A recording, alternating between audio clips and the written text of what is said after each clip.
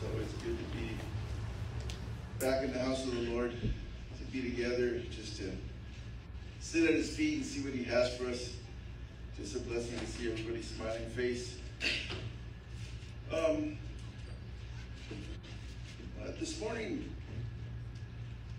the word that I'd like to share with you that I feel God has for us kind of began on Thursday night. We had Thursday night prayer this week. That's truly as a reminder, or a commercial, if you will, that was put in place to help out those who say, I work on Saturdays, it's rough. I've got this or that on Saturdays, and it's really hard to get to prayer at certain times. So we do once a month, a Thursday night. And we haven't seen the faces change yet. But we know that God's doing a work. So we want to step out and support, because that's, as Pastor Ray used to always say, that prayer is the engine room of the church. And we always want to be together and be able to lift up the needs of one another. When you have a need, you want the brethren coming together. We'll text each other, we'll call each other, please pray, please pray. And we have that opportunity to be together and pray. So take advantage of it. Get a commercial just in. Praise God. But we read in 2 Timothy, so I'm going to ask you to open your Bibles to 2 Timothy, chapter 3.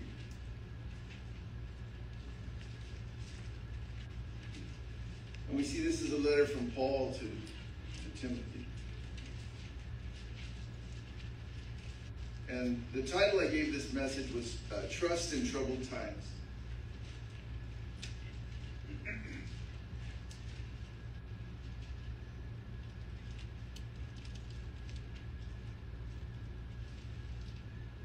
The Word of God says, 2 Timothy chapter 3, we'll start in verse 1.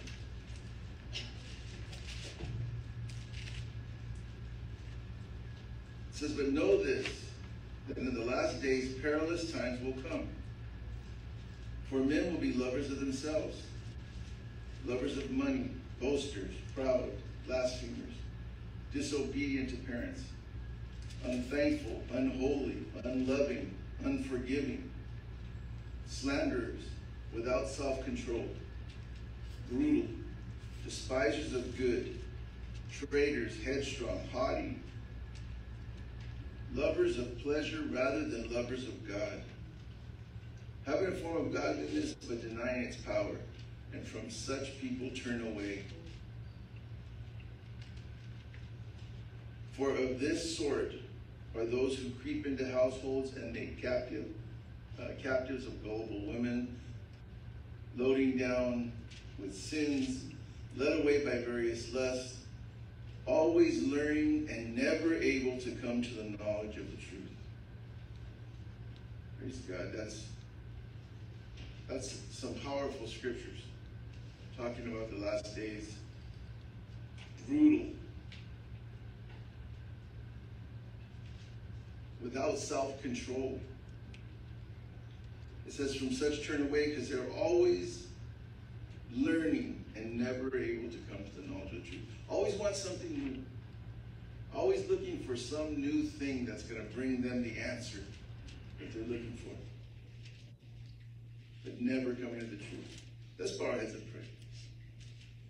Thank you, Lord. Heavenly Father, we thank you for this time to gather in your name. We thank you for allowing us to be together, Lord. My heart is truly encouraged this morning by the faces of your people, and we ask that you would bless them in a special way. Father, strengthen them, guide them, and just move by your Holy Spirit through your word.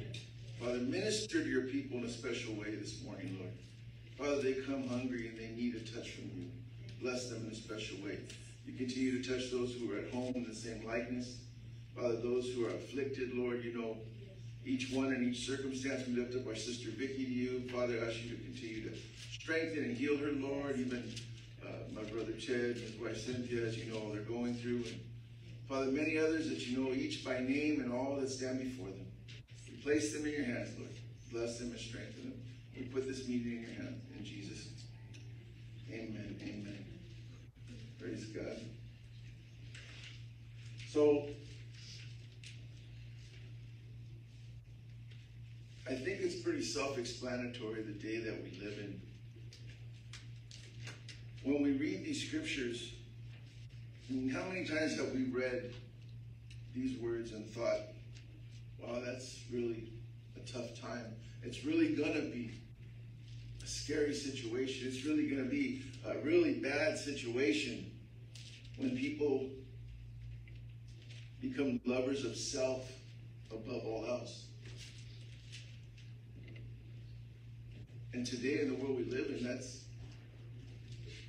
preeminent above all things. That's self is the most worshipped God in the world. The God of self. It's easy to find. Just look in the mirror. And whatever you give to that God is a blessing because you get to receive it. And that's kind of the way the world looks at things. But when we see some of these other things, we see things that I truly believe we haven't seen so much of in the past. I should say in the amount. Man has always been brutal. Sin has always been sin and deadly. But in the days we live in, it just seems things are going to a new low, if you will. We don't want to glorify the enemy. We don't want to stand and preach that the enemy is gaining any ground or doing anything in the positive. But we have to look at our circumstances and understand, as we read the Word of God and we look at the day that we live in, we have to see some of the comparisons that are happening. On Tuesday, here in Orange County, I think it was Stanton, a 76-year-old man was getting beaten by 4 or 5 guys. And a 49-year-old pizza delivery guy doing his job, trying to provide for his family. 49 years old delivering pizzas. He's hustling. He's trying to provide for his family. Sees this man being beaten and tries to stop what's going on. And he's shot and killed. They even shot the 76-year-old man, but praise God, he survived. But that is the evil heart. Not a concern for human life. Their only thought was what they were going to get from this older gentleman and what they could be blessed with. And nothing was going to get in the way of that. That's what we're reading right here. On Monday in San Antonio, Texas, they found a truck. They heard a scream from a business close by for help. And they called the authorities and they opened the doors of these trucks. And there was 48 people that had passed. The coroner said there was a total of 53 bodies that were taken from this truck. Some of them young people. People trying to get across the border to have a better life. The Homeland Security statement said that in the past, this job of smuggling was more of a mom and pop industry. Not that these were good people and it's changed, but it was on a smaller scale where they actually showed maybe some concern for the people. Now it has been taken over by the cartel, which are shipping cattle basically and can care less if they lose a truckload of cattle, when you're talking about the lives of 53 human beings. The love of money. The love of money is the root of all kinds of evil. We see this in the day that we live in. How can we look at that and not see it in the scriptures? How can we see this and we can see this on the news. Oh, I don't want to see that, and we'll change it. Yeah, I agree. I don't either. I change it all the time. But we have to understand what's going on. We have to understand how dark the days are getting so we can stop thinking everything is just fine. It's great. We're here. It's Sunday morning. We're rejoicing. We just worship God. Don't bring us down. We don't want to hear about bad stuff. We want to continue to just rejoice. Obviously, we love the Lord, and we know God is in control. see our circumstance, that there is much for us to do. If we don't feel that there's a need, then why would we be compelled to do anything? We want to stand in the gap for those who need us. And that's including your family members whom you love. That's including your brother and sister next to you. Just the fact that you're here on a Sunday morning is blessing your brother and your sister right next to you. And some of those brothers and sisters that are next to you are here on Wednesday night when you're not here, and could use that blessing and that strength. Because we need to remember the darkness of the day. If we think we can just serve God passively, we can't do these things. God hasn't called us to do that in the day we live in. But we want to look at a man who was in a circumstance where he was just overwhelmed. Things were just piling up to the point where he's ready to give up. And that's King David. So I'm going to ask you to move to Psalms 55. You can leave a marker in 2 Timothy. We'll be back at the end here shortly. But in Psalms 55,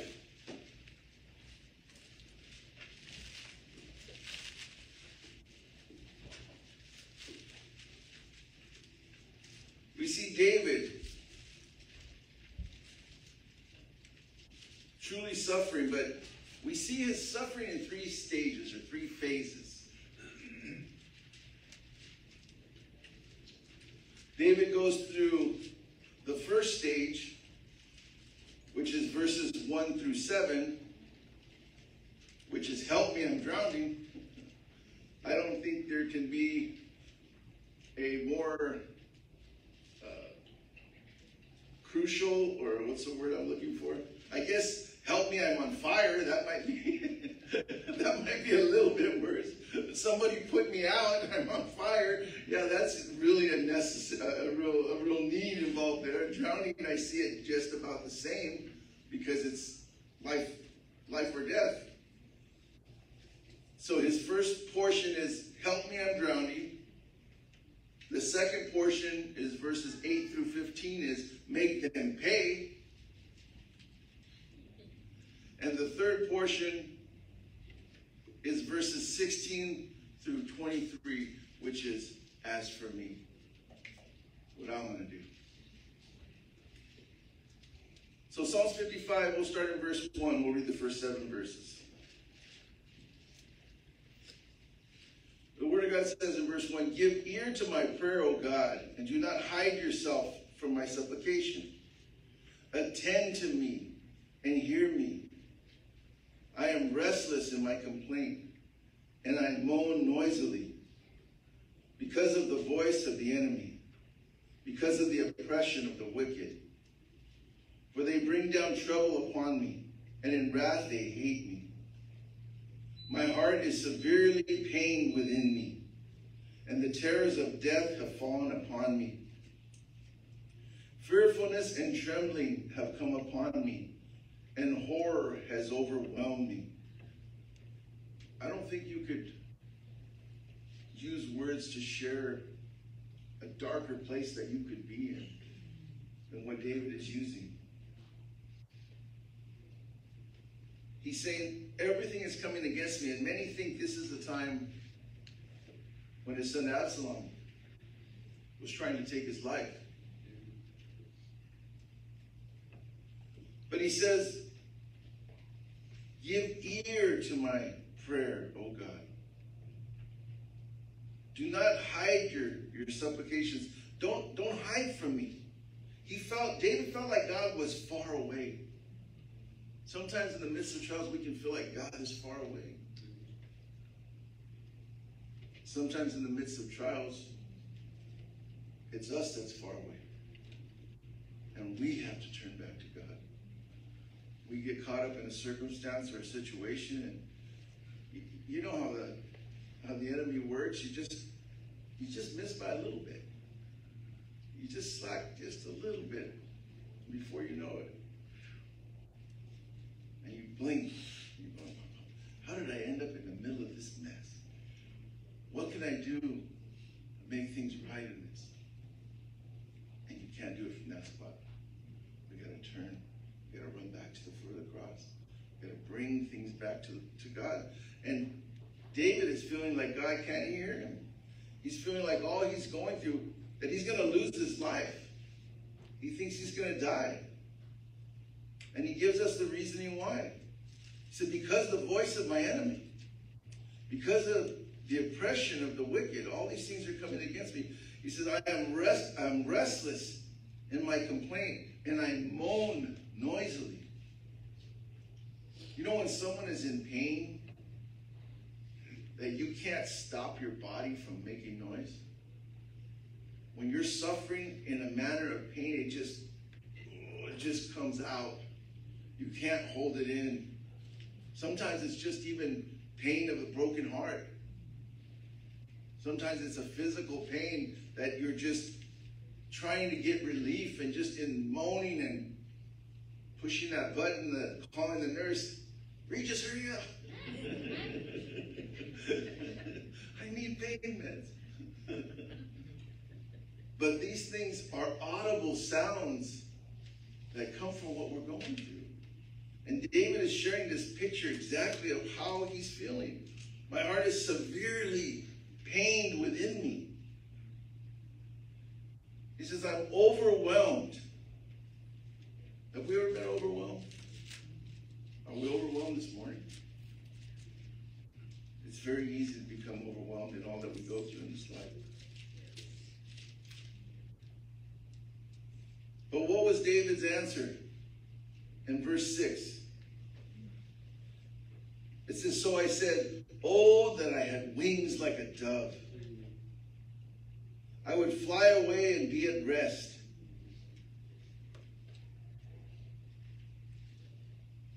His desire, we can see it as beautiful because we think of the dove and the Holy Spirit. We think of a dove is not like an eagle. Like an eagle will fly high and it'll soar high and it'll be a predator and it'll look for it. A dove will fly low and look for the closest place of refuge. So he just wants to get out. He just wants to be free of what's going on.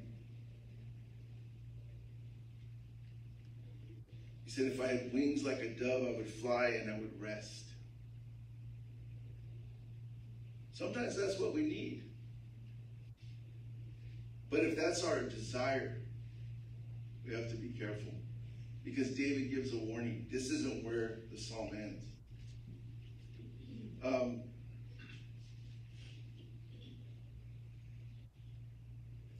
It also says in verse 7, indeed, I would wander far off and remain in the wilderness. Selah. Meaning, stop and think about that. Our lives are so busy and hectic. Imagine just being out in the wilderness, in the calm, and not a care or a concern in the world. Just to be still. And that's what he was desiring.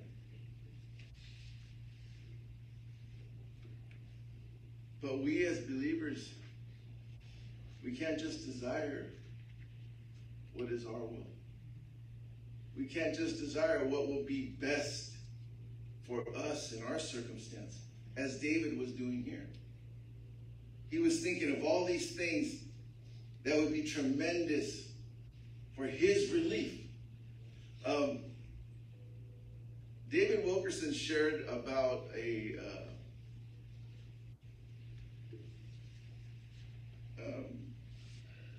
I'm trying to think of the word that they used. It was like a survey or a study that was done on crabs. And it made me curious to look into it. And I want to show a slide of crab number 1. That is a big ugly crab. That is called the Japanese spider crab. That crab can be 10 to 12 feet across. The body can be 18 to 20 inches wide with that big, ugly, hard shell. That has absolutely nothing to do with the message this morning, but I thought it was really amazing. Go to the next slide. This is the guy we're looking for, the hermit crab. This is this is the opposite end of the spectrum. This is a little crab that makes his life from going in the shell of other animals. This is, I'm trying to think of his name from Under the Sea. Sebastian. All right, we have some good Disney fans here. He had like a tomato can or something I think he was wearing at some point. But that's what he would do, that's what they do. They survive by retreat. And yeah, we can go ahead and, I was going to say put the other one back, but we don't need to. The point that this study was showing was the fact that I don't want to say average or normal, but a sea crab lives in a rocky area with the waves pounding it, with so many different predators coming against it. So this crab has to fight for its life on a constant basis. The hermit crab doesn't do that. He hides. He says, I don't have to worry about getting a shell. I have to go find somewhere to hide. And he hides. This other crab who's battling is growing stronger. It says the legs of this crab begin to grow strong. The shell begins to harden from the abuse, from the things that it's gone through, from the beating of the waves, from the other predators trying to get to it. Learning how to maneuver on the rocks to be able to get away from the other predators makes him more able to handle the next situation that comes along. And this crab is ready to survive and do well. And it says that the hermit crab, from always being self-concerned, will start to wither away to where their even members start to corrode and fall off their arms or their pinchers, whatever you want to call them. I was never that good in biology class or science class. But they are only able to get to the point where they just exist. Just existing. Hoping that today's not the day they get washed out of their shell. That is empty. That is truly survival. God didn't call his people to survive. He called us to go forward and to strive and shine for him and be used as tools in his hand. And seeing the difference in that picture makes us think, what does God have for us? How can he use us in the things that we go through? In our daily lives, we go through a lot of things. And sometimes we just say, we can't take it anymore. But God is using it to strengthen us. To give us the ability to pour into others. And if all we're doing is being the hermit crab, then we're just sitting back and going through all these things and not allowing God to gain any victory in it. And you know what? The most beneficial part of that is within us. It is that relationship with God that we have and the blessing that we receive in being used as tools in his hand, as instruments in his hand. It brings us tremendous joy. When we see God can use anything we go through. I mean, no matter how small, no matter how big. You know, and it's not a matter of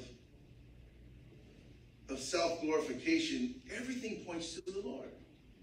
Everything that we do points to God. We can do nothing without him. So we go to the second part, where David says, make them pay. Verse 8. I would hasten my escape from the windy storm and tempest. Destroy, O Lord, and divide their tongues. For I have seen violence and strife in the city. Day and night they go around it on its walls. Iniquity and trouble are also in the midst of it. Destruction is in its midst. Oppression and deceit do not depart from its streets. See, this is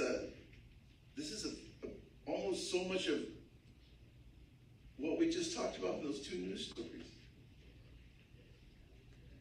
Just the enemy running wild in the streets. I know we kind of had a little bit of a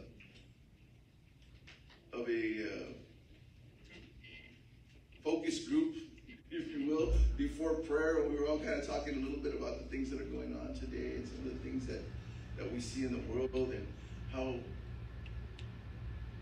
we see people just walking into stores with bags, just loading them up.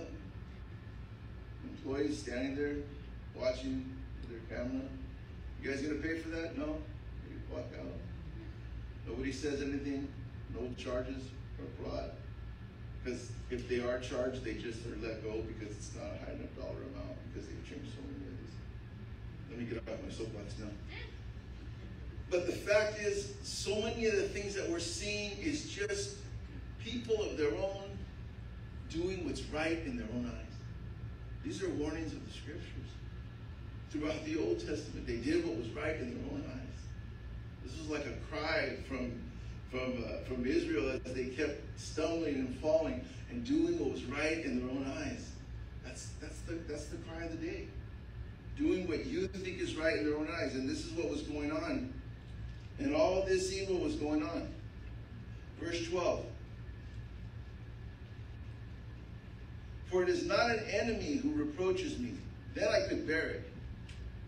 Nor is it one who hates me, who has exalted himself against me. Then I could hide from him. But it was you, a man my equal, my companion and my acquaintance. We took sweet counsel together and walked to the house of God in the throng. Let death seize them.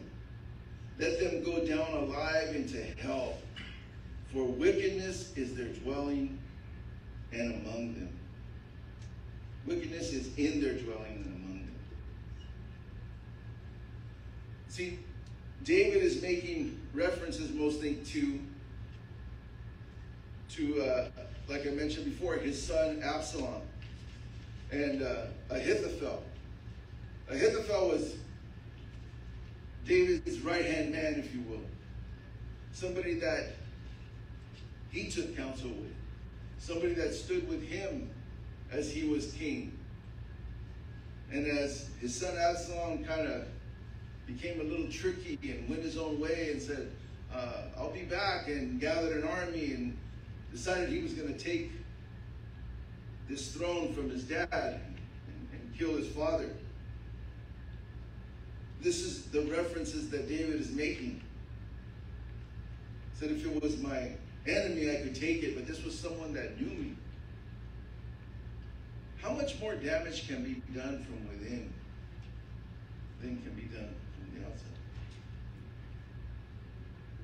It's like that in family. It's like that in church.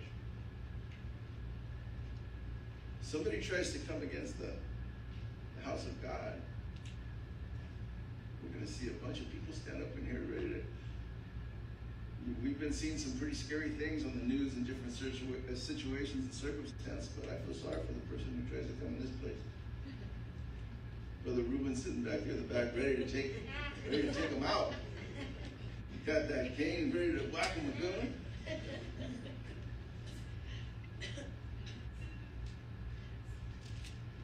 But David is making this reference, and then even at the end it talks about, David mentions about them going down alive into hell, like the sons of Korah. Or like Korah, I should say. But when David is saying these things, he's saying it because he was crushed by it. He's saying what he has gone through, and because it was an attack from within, he felt it came from the inside. Because Those you love, you respect. Their words are the ones that can hurt you. Who is the one that knows you the best? I don't want to start any problems here, especially for myself. But my wife just went, oh. But who can push your buttons like anyone else? Like no one else, I should say. Because they know you the best. Who can say that one word that they know, phew, is going to really... Not that we would ever do that, husbands or men. But because we know each other so well, our spouses can say something. If your spouse tells you something that you're going to wear that. My wife didn't say that. You're going to wear that, and you go, and all of a sudden now you're self-conscious, and you're like, that doesn't even bud. Now I feel uncomfortable. And, you know, somebody else would have told you that. Oh, you wearing that? Yeah. So? You don't care their opinion. It doesn't mean anything to you.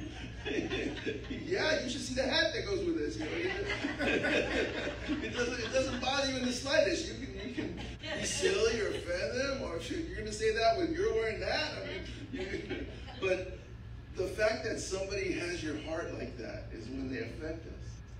And in the same likeness, in our families, in our homes, in the church,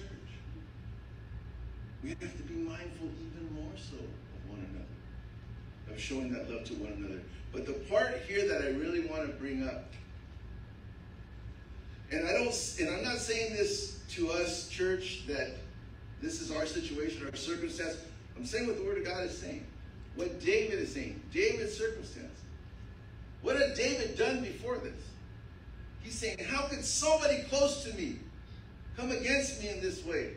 They should go to hell, alive into hell, and be consumed. And somebody under their breath might have went, Bathsheba. You're right, the Hittite. What about what happened when he fell with Bathsheba? And he had his leading general sent into battle, and then the troops backed away and left him out to die in battle. This had already gone on. This is after that. I would hope that none of us have sent anyone into battle to die here and backed away and left them alone. But I'm saying, when we have circumstances, we have to look both directions. We can't always say, God, take them down, let them burn alive in hell, and the ground open up and swallow them for what they're doing to me, and not ever look back at what we've done to anyone else, or what we are currently doing to anyone else. We must be mindful in those situations. And I believe this scripture that David is giving us in this psalm is showing very clearly that we must examine our own hearts before we start to judge others. Before we start to make that quick decision about, get them, God. Get them. That's our first reaction. Get them, God. Thank God he doesn't listen to our first cries. I can't remember who said it, but it was, I heard someone say, I think it might have been Chuck Smith's wife, who said she remembered as a child she wanted wings, and she was so angry with God that she prayed and she didn't get wings. She said, but when she got older, she felt like, good thing I didn't get wings. It would surely be hard to get dressed and have outfits and go to school with my wings on. We don't know exactly at certain times what we need, so we need to seek God's face in those areas, and we need to have truly compassion. And this is the second portion, is his anger. But now we get to part 3, which is the as for me.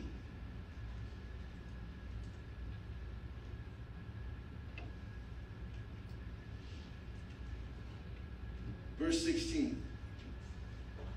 As for me, I will call upon God, and the Lord shall save me. Praise God. How did this psalm start? Give ear. Hear me. Don't hide from me, Lord. Thinking he was so distant and so far, but how is he finishing the song? As for me, I will call upon God, and the Lord shall save me. Evening and morning and at noon I will pray and cry aloud, and he shall hear my voice. See, there's not a worry anymore. There's not a concern if God is there, if God can hear him or not. He's stating a fact. It's not a feeling. He's not saying, now I feel like God will hear. He's stating a fact of who God is and knowing that God will hear. It was emotion that was coming from his heart as he was suffering. And now he's standing saying, as for me, this is what I'm going to do. Verse 18, he has redeemed my soul in peace from the battle that was against me.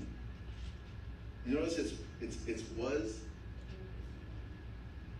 It was against me, for there were many against me. God will hear and afflict them. So he who abides, even he who abides from old. And then it gives Selah again to think about that. That God is going to do these things. And we can believe in him. Because they do not change, therefore they do not fear God. Verse 20. He has put forth his hand against those who were at peace with who were at peace with him. He has broken his covenant. Verse 21. The words of his mouth were smoother than butter, but war was on his heart. His words were softer than oil, yet they were drawn swords. And verse 23.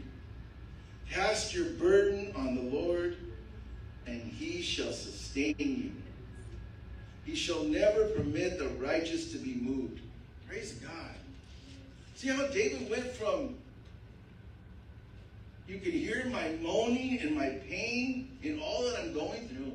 God, you've abandoned me. Don't you hear me?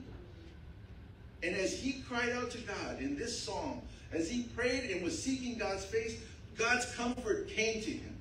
And now he's giving instruction. Now he's telling us what to do in the midst of that situation. He went from that extreme pain to telling us, cast your burdens on the Lord, and he shall sustain you. He shall never permit the righteous to be moved. But you, O God, shall bring them down to the pit of destruction. Bloodthirsty and deceitful men shall not live out half their days, but I will trust in you. Praise God. He calls us to trust in him. He calls us to trust in him. We can't stay in position number one. God, help me. God, I'm moaning. God, I'm in pain. God, I'm suffering. Help me. From that, our natural response can go to anger, but we have to be able to surrender these things and continue. And David showing, even as he surrendered these things to God, he showed us to look to our own heart. Showed us to examine our heart. And he said, as for me, I'm going to trust in you. I'm going to put all things in your hands.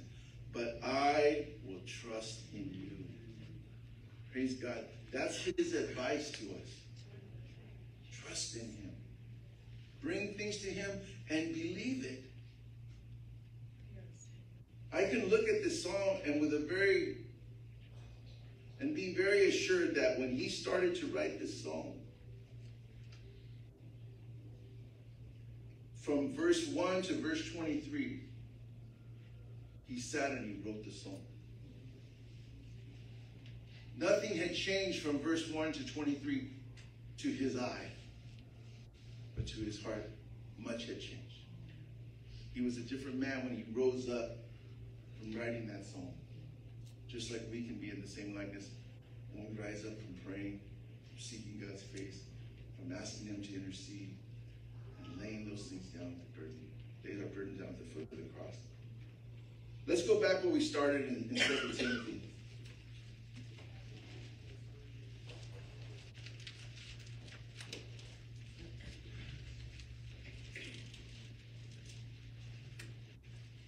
In 2 Timothy, we read some pretty painful scriptures regarding the last days and the perilous times that will come. But Timothy is receiving these words from Paul.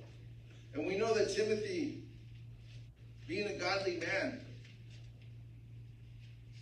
Paul shares with him these things that are going to happen. But in verse 10 he says, but you. And that's us as believers. All these things are going to go on in the midst of this world. But as believers, as those who trust in Jesus Christ, but you, verse 10, have carefully followed my doctrine, my manner of life, purpose, my faith, long-suffering, love, perseverance, persecutions and afflictions which happened to me in Antioch, at Iconium, and at Lystra, what persecutions I endured, and out of them all the Lord delivered me. Praise God. Praise God. Paul is a tremendous example to us. I mean, when you can look at a circumstance that somebody that was the most feared, and how God can change a life. We say, oh, God can't change that person. No, you don't know my God. You should, you hear it a lot more from wives. Hey, you don't know my husband. my husband, he's always been that way. He's not going to change. And then you look at the life of Paul, who is dragging Christians, having them killed, and how God used him so mightily. It's just amazing. It says, he delivered me out of them all. Paul was beaten to the point of death. Beaten to the point of death. Everyone gathered around him on the floor and thought he was dead. And to me, it's like a movie. Just maybe something. Oh, he's alive. Paul gets up. Let's go back into town. The town they had just beaten. Let's go back in and share the truth of the gospel. He wasn't concerned, well, what if this time they finish the job? He said he had work to do. That was Paul. Paul said, it delivered me. Verse 12. Yes, and all who desire to live godly in Jesus Christ will suffer persecution. But evil men and impostors will grow worse and worse, deceiving and being deceived. But you must continue in the things which you have learned and have been assured of, knowing from whom you have learned them, and that from childhood you have known the Holy Scriptures. See, he's telling them about his grandmother and his mother who raised him up in the things of the Lord. He's saying, you have truth. You must continue in the things you've learned. God's people, we must continue in the things we've learned. We can't be distracted by anything. We can't look to the left or to the right. We can't look at these days and sit back in awe and become that hermit crab. I just want to stay out of the way. As long as nothing happens to me. No, we need to be in the fight. We need to be used by God. And we see how much, even as Paul makes the reference to his mother and his grandmother, how much input do we have in our children and our grandchildren? It is so beautiful. And I pray that this comes out in the right light. Because I don't want it to sound in any way negative, and I don't want it to sound in any way like I'm trying to pick anybody up. But to me, honestly, it is tremendously beautiful when I see a grandparent bring their grandchild. Because you know what that is saying? That's telling God, okay, maybe my kids aren't in a place where they should be, and God, you do a work, but I'm going to step in. And I'm going to step in the gap, and I'm going to bring them. And when you see them come, man, those kids are rejoicing. They love to be here. And when we see that, we rejoice in it. Obviously, we love it when we see a whole family come. I mean, that's great. That's our desire, to see God move in families.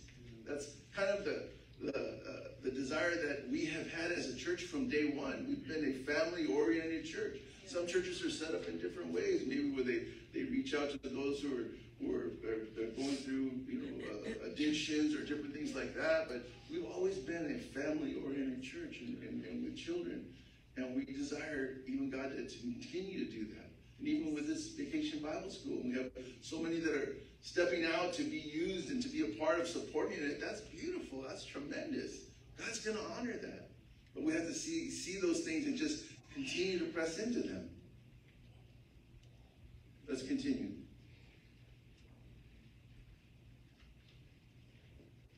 And we'll start back in verse 15. And that from childhood you have known the Holy Scriptures, which were able to make you wise for salvation through faith, which is in Christ Jesus. Verse 16. All Scripture is given by inspiration of God and is profitable for doctrine, for reproof, for correction, for instruction in righteousness, that the man of God may be complete, thoroughly equipped for every good work. Praise God. Praise God. We have it all at our access. We can be prepared and ready to be used. And it's all been given to us. We just need to go forward in it and realize it truly is a calling that we've been given as believers. There's no such thing as a hermit crab Christian. They don't exist. That's like when someone would say, well, I'm not in full-time ministry. We're all in full-time ministry. Every single one. If we've received Jesus Christ as our Lord and Savior, that's full-time ministry. That's how we're supposed to be used. We can't take our Christian hat off. And I used to play basketball with some guys at work many years ago. Not football, Brother Eddie, but basketball. And I would go and play with these guys, and there was one certain guy who was a believer. Really great guy. But you got him on the basketball court, he's going to punish you. Probably still have prints on my chest from his elbow. I said, geez, man, we're out here just having a good time. And I said, come on, man. I said, I looked over at the bench. I go, yeah, I see you set your Christianity down over there on that bench. I said, come on, we're going to play basketball. You got to carry that thing with you. It's not a backpack. You can't get rid of it. And I say all that silliness just to say we have to remember to shine in all circumstances, in all situations. We have to remember to shine and remember the call that we've been given. The last thing I want to share before I call the musicians forward, I was blessed to have sat in the classroom of a teacher that really was a tremendous man of God. I met him in 2014 when I first started going to the Bible college, and this brother was really probably one of the most knowledgeable persons of the Word of God that I've ever met, that could just go through the scriptures forward and backward and knew every side note. And I mean, just there's some people that just you scratch your head and go, man, I wish I had half that guy's brain. I would be so excited just to have a portion of that. And he went home to be with the Lord, and they had his services here on Friday at Calvary Chapel, Golden Springs. And his name was Jesse Barella, and really a beautiful man. And we went to, me and my daughter went to the service because we both had him in a few different classes. And I have never been so encouraged, not just in God, but encouraged to go out and serve God, than what I saw in his life that I didn't really know about. and on how he was being used in so many different areas. And his sister got up and shared, and she shared about the last time she spoke with him. And she said he grabbed her arm and he told her, please tell the people. Please tell the people Jesus is coming soon. And her comment was, do you have inside information? Did God tell you something? She said she got nervous when he said that. She was like, wait, you know. He said, no, we know he's coming soon. Make sure the people are ready. And in his words, he was being told by so many others, it's not your time, and you still got so much to do. And he said, no, I've run my race. But now you have to step up. You have to fill the void. You have to go forward and call others to the knowledge of Christ. And just in hearing that really moved my heart to be a servant, because he was a servant of servants. And that's what a leader is. The leaders that are here around about you, they're servants of servants, because they're serving each other as they serve you. And God is using them to minister to me in a mighty way, to each other in a mighty way, and to you as well. Our first call in ministry is the body of Christ. Everything else is secondary. His brother actually stood up and shared, and I want to read this poem to you. He shared, and I'm sure many of you may know this, but it's a simple saying, kind of like one of those on a pillow, stitched on a pillow type sayings. And the poem is called Only One Life.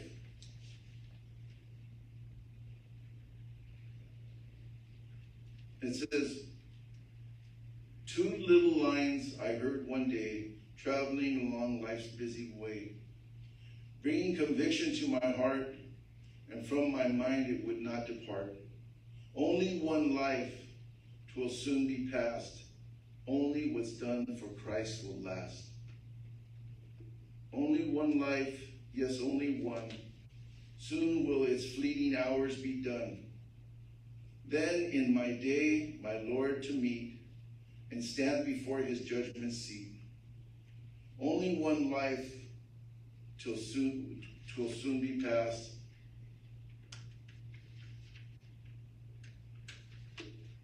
When Satan would a victory, no, you know what, I just skipped a page. That doesn't make sense. Only what's done for Christ will last. Only one life, the still small voice, gently pleads for a better choice. Biting me selfless aim to lean, and to God's holy will to plead. Only one life, 'twill soon be past. Only what's done for Christ will last. Only one life, a few brief years, each with its burdens, hopes, and fears. Each with its clay I must fulfill, life for itself or in his will. Only one life, 'twill soon be past, but only what's done for Christ will last. Those 4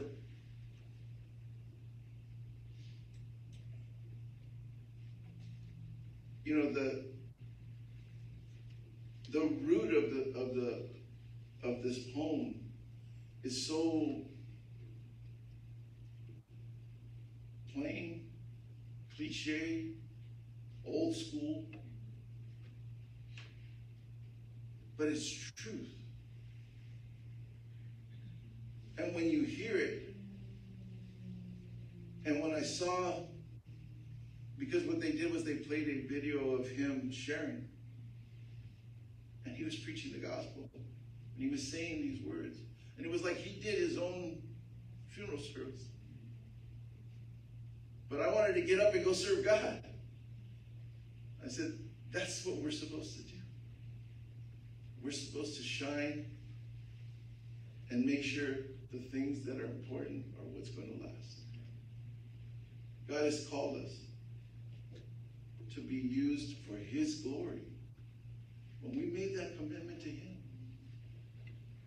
we told him, you're number one. We have to live our life in that manner. Because there will be a day where we will stand before him. What will be said about our life?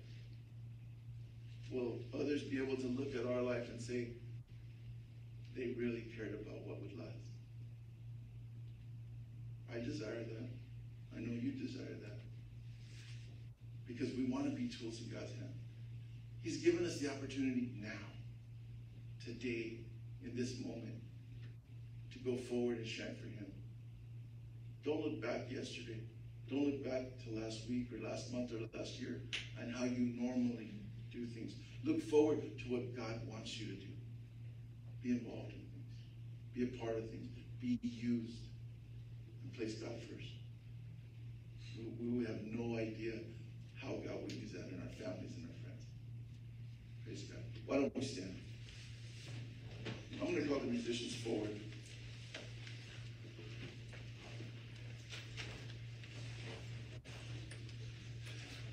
And I'm going to ask you to bow your heads.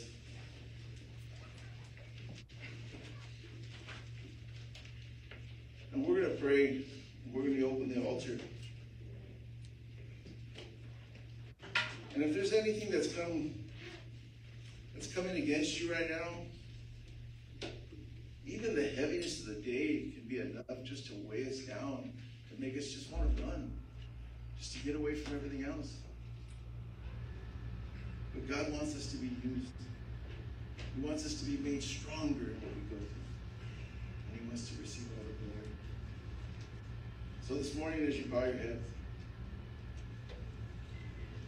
thank you, Lord. Thank you, Lord. Heavenly Father, we thank you for your word, for it is true, Lord. Father, we thank you, Lord, that you have chosen us, Lord. We are unworthy. Father, we are unrighteous, but by your blood, we have been made righteous. And we ask you, even where we fall short, to help us, Lord. Father, when we are weary, we ask for your help, Lord. Father, help us to purpose in our heart to know the way will be difficult, but you will go before us. Help us not look to the easy way out, but to look, Father, to the path you have set for us, for your desire, for our lives. That, Father, we will see your mighty Holy Spirit move through us, Lord. Father, in these dark days, Lord, that we even read about, Lord, we want to see our family members saved. We want to see our loved ones saved. How can we see them saved when they don't see it in us, Lord? Help us to shine, Lord, to show them this truth, to live it, Lord, to show compassion, Lord. And, Father, to be tools in your hand. We thank you for this time you've given us, and we ask you to continue to move in our hearts, Lord. Minister to those who are at home, Lord, those who are here in our midst, Lord. Father, we just ask you to fill each leader who's going to pray even right now for this, with the words you would have. We thank you. We trust in you. And Father, we wait, Lord, even for your call, Lord, with a godly excitement in our heart, knowing that you have a will for our life. Do your will in our lives this day. We thank you and praise you. In Jesus' name. Amen. Amen.